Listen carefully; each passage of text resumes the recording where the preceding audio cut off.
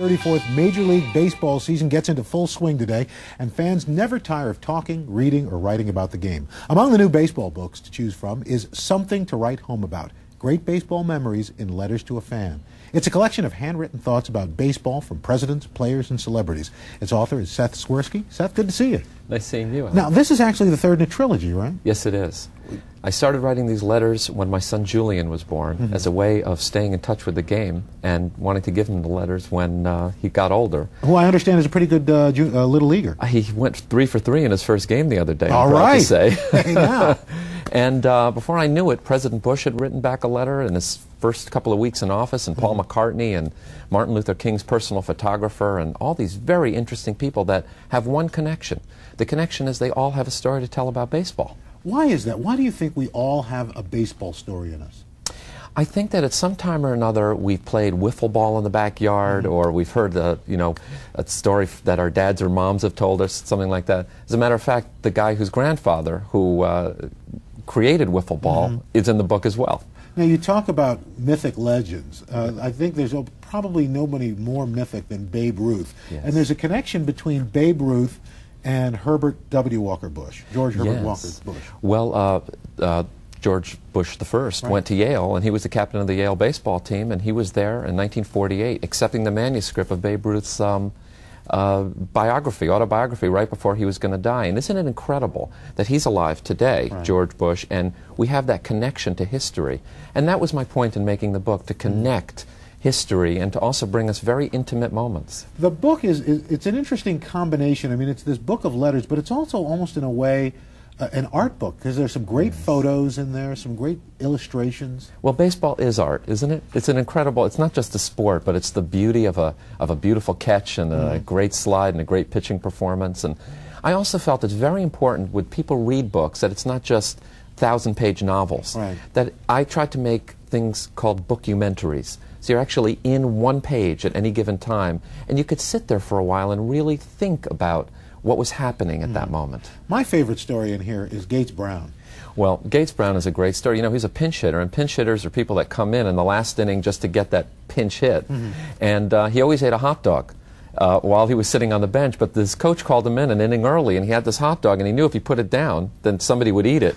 So he put it into his pants pocket, goes up to hit, really figuring he didn't want to get a hit. The only time he didn't want to get a hit, he hits a gapper. He's running around first base. He slides into second, and he gets up, and there's mustard and ketchup and hot dog all over him. And he was fined $100 at the time, which was $1,000 now. The most expensive hot dog he ever ate. Absolutely, but he didn't want to give up his hot dog. Never give up your hot dog. That's right. That's right. You'll give up a base, don't give up the hot dog. That's exactly right. You know, in here you've got, not only do you have these letters, but you yourself have a great deal of baseball memorabilia, including that famous ball that dribbled through Bill Buckner's legs in that World Series game. Yes, it's called the Mookie Ball. And I also would like to say that Bill Buckner was a great, great player, and people tend to denigrate him for that bad play. But yes, I have that in my collection, as well as the ball that Reggie Jackson hit for his 3rd home run in the '77 World Series. And if you notice in the book, there's also a bottle of champagne that the Red Sox couldn't open that day. Right. They were about to open it, but Bob Costas, in his letter, wrote that no, they just couldn't get that 3rd out. So I found that to be an interesting piece of memorabilia, the champagne that Boston was never able to open. Now, interestingly, you had mentioned earlier Martin Luther King, Jr. Yes. And you have a picture of him.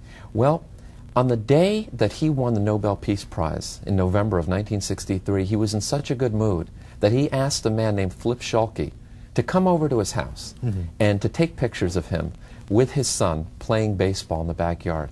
He said, "Flip, come to the backyard because I'm in such a good mood. I won the Nobel Peace Prize today. Just bring your cameras out." And how does he celebrate but by playing baseball with his son? And Al, that's kind of the point of the book. If you took everybody in the table of contents, as you said before, from presidents to people like Paul McCartney to guys like Peter Tork, who used to play in the Monkees and then became a high school baseball coach after the Monkees broke up. If you put them all Which is a step up, I guess. Which is a step up. Or there's a girl in there named Elizabeth Wrigley Field. She says, "I don't even like baseball, but I have this name, and all I want to do is one day I want to meet a guy named Alex Fenway Park so we can share stories." You know?